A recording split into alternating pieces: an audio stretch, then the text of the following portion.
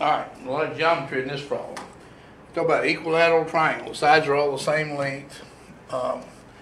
And if it's equilateral triangle, these angles here are 60s. And this one here then would be 30. And this would be 30, 60, 90. And the B here is going to be a 3, even though they don't put it in there, square root of 3. And so what you do here, they told you that the altitude here is 9. And so when you have this side, and you're looking for this side, you divide it by square root of 3 to get this side.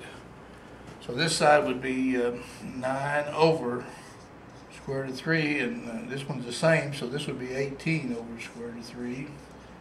But to get the area, it's this times this, because this is half of this base. So this times this is the area. Half the base times the height, which is 81 over square root of 3. And then you multiply top and bottom. And tell me how square root's in the denominator, you rationalize it by multiplying by that square root. And so this works out to be 3 into 81 is 27 square root of 3.